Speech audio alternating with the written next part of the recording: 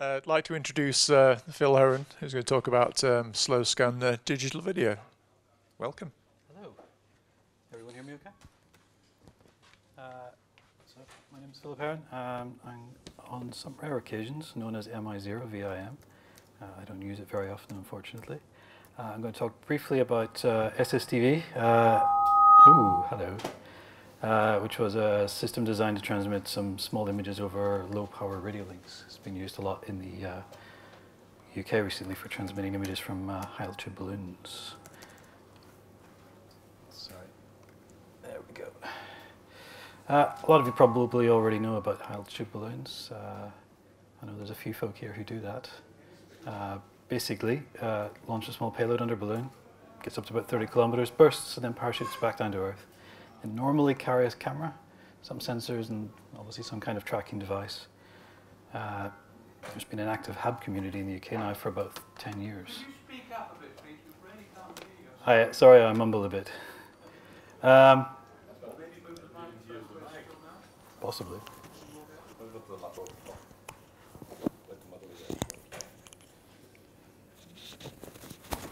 Is that any better? Speak up. Nobody needs to hear this accent. Anyway, back in 2010, I started seeing images like this here, and sort of fell in love with it. I love the idea that you can see the black sky of kind of space, the curvature of the Earth and the Earth below. So I thought I would have a go at that. At around the same time, a group of students from Queen's University in Belfast were also planning a launch. So we decided to combine our efforts and put two trackers under one balloon to give us a better chance of success. That was us launching the first one back in 2010. This was actually during the volcanic eruption in Iceland that caused all the air disruption back then. I'm not going to pronounce the name of that volcano. So we pretty much had the sky to ourselves that day. This is a pretty typical shot of the tracking setup we use. This is a modified version of FLDigi, a digital mode decoder used by a lot of amateur radio folk. And the top image is the tracking map, which we use. You will note that this one didn't land too well. I was aiming for leads, but shush. So yeah, we can't use amateur radio from balloons in the UK, so we tend to have to use low power license exempt radios, which happily exist in the middle of the 70 centimeter band, or unhappily, depending on your point of view there. But it does limit us to very low power, so sending images over that is quite difficult. But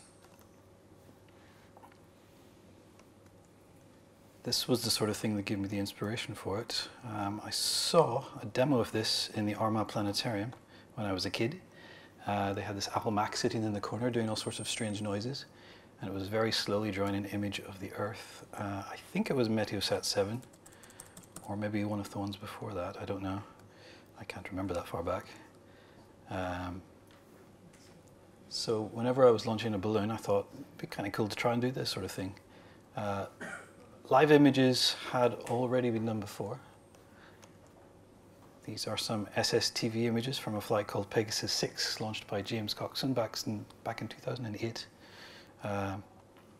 It wasn't too bad. It was a pretty good attempt. They were very good images. Some noise caused by the payload swinging as it moved the antenna in and out of range. The system I was using, I couldn't use SSDV. I was using an 80 mega microcontroller, which is similar to the one in the Arduino. They have a very little amount of memory, and images are inherently quite big.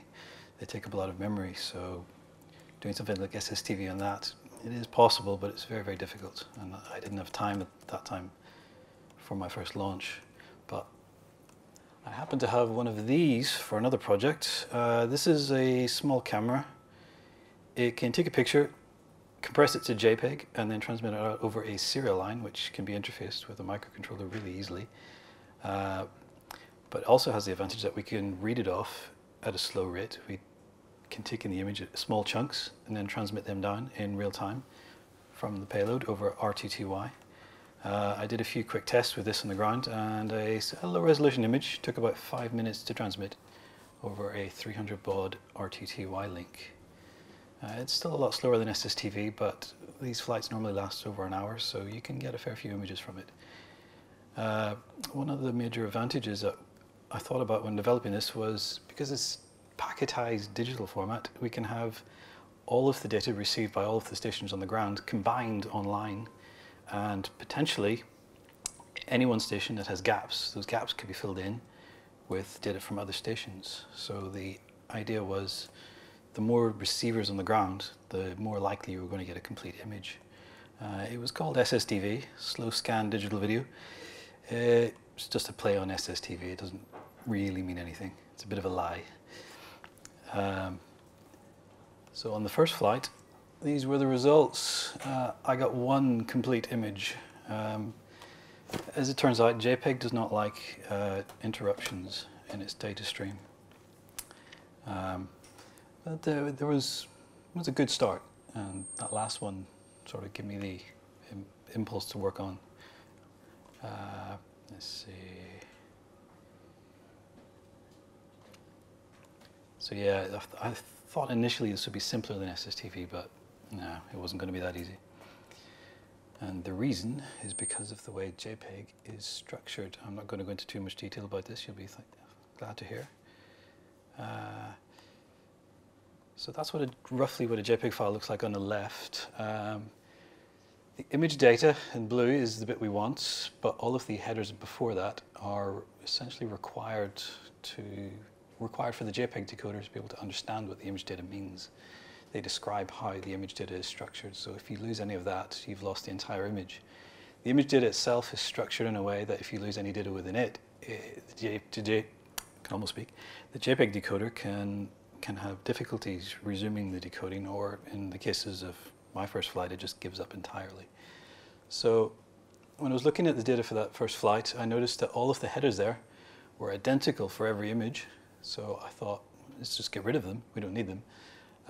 Or at least you need just the bare minimum amount of them. So I compacted that into a very, very small header. I put some Reed-Solomon FEC. This Reed-Solomon coding is an error correction system. So if there was any errors in each of the image blocks, it was able to correct a certain number of them. Essentially what this was each packet is a small JPEG file on its own, in a sense.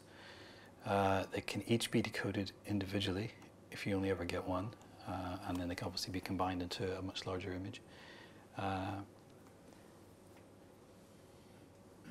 Each packet is about 256 bytes, takes about 10 seconds to transmit over RTTY, those that we use at the moment. There's some extra information stored in the header to help the SSDV decoder fill in the gaps, essentially, if there are any gaps. This makes the JPEG decoder a lot happier. So rather than it becoming confused, you just get an empty space in the image. So it was time to test again. It worked, kind of. My second flight had a faulty antenna. I lost the signal quite quickly after launch. It was tracked by a few people, landed somewhere in the Yorkshire Dales, and as far as I know, it's still there, if you fancy a trip. I did go and look, but there was no sign of it. I did a third flight again, and these were the images were from. That worked quite well. This one landed 10 meters up a tree in a forest, surrounded by a bog, on top of a mountain. So mucky feet. It took 3 goes to get out of the tree, but we got it eventually. But it worked well. Data for this one was received by about 3 or 4 stations spread out across over the UK. So the combining part was proved to work very well. And I thought after that it was time to try and do something bigger. Here we go. So there is a thing called floating flights, floaters, as they're sometimes called, where a balloon will rise up to a certain altitude, and rather than bursting, it will just stop and float at a steady altitude. A few people had done this before, but I thought we should try one with a camera on it and send the live images down. It'd be a good test of the distributed listener system that we have here. Now, all of these stations were listening to this balloon.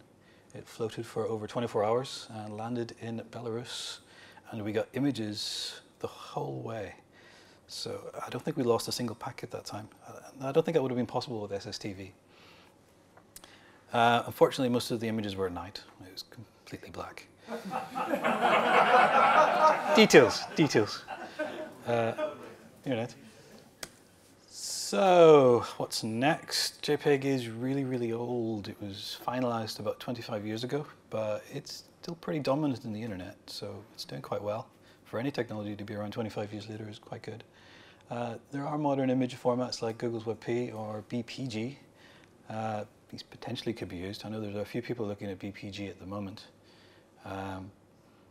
Whether or not they'll work, it's hard to say. I think JPEG's pretty much good enough at the moment.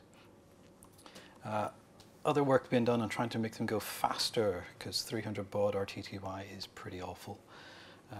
I used it simply because RTTY was what was being used at the time for tracking. Normally it was 50 baud, but 300 baud works quite well. There was a few tests at 600 baud, and I think one Dutch guy did 1200 baud. It kind of worked, but not very well. SSDV over APRS is also possible, but that goes to the opposite spectrum of being really slow. You don't want to be sending too many APRS packets with image data in it. But it's been done and it worked quite well. LoRa is also a potential replacement. Dave Vickerman's been testing that recently and has been having some pretty good success with that.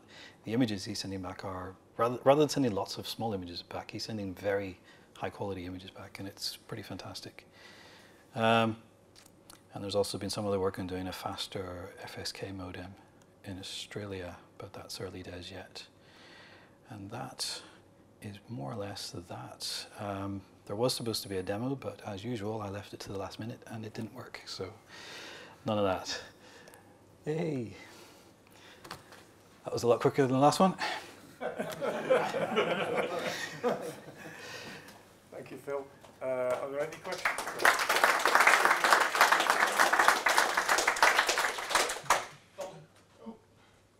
Hello. Sorry. So I have to wait for the microphone, even though that can be heard in London from here. What was actually the problem when you say the aerial was swinging around? Which was more important, the fact that it was swinging around or the lack of gain?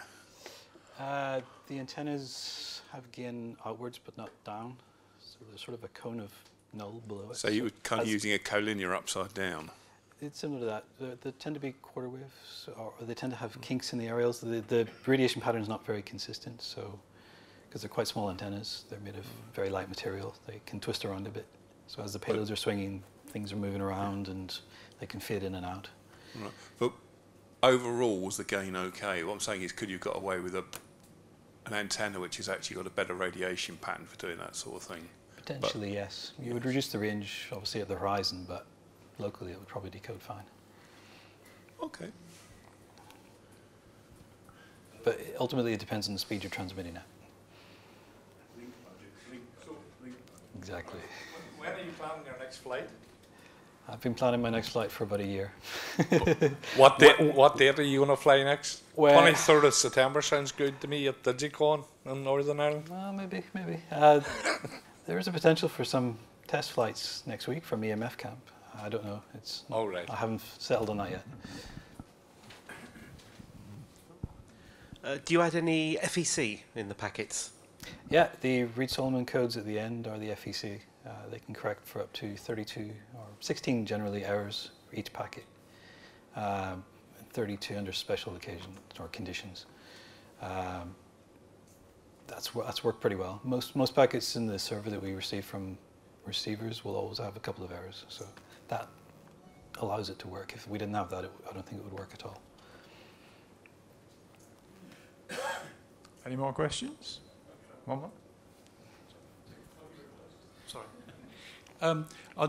In some of the earlier satellites, there was a protocol called FTL0, which so the ground station receiver would actually transmit up a whole request to the satellite and say, "I'm missing this bit of the file.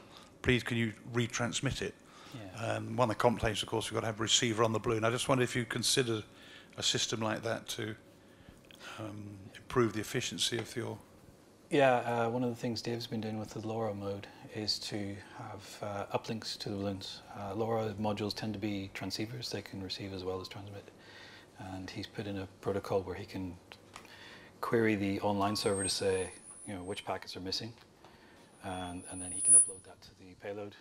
And it'll then fill in the gaps after the fact. It works quite well, but the range on the uplinks are quite limited. So there's still some work to be done on that.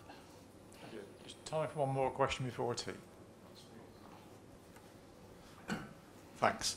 On one of the images, when you were talking about the balloon was swinging and you were getting the noise bars or the signal drops, that's the one. That's the one. Yeah. Did you get a chance to measure the gap between the lines, and was it constant?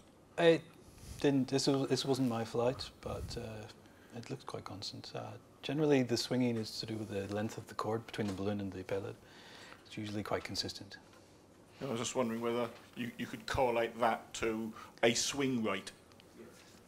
Yes, I'd say you could.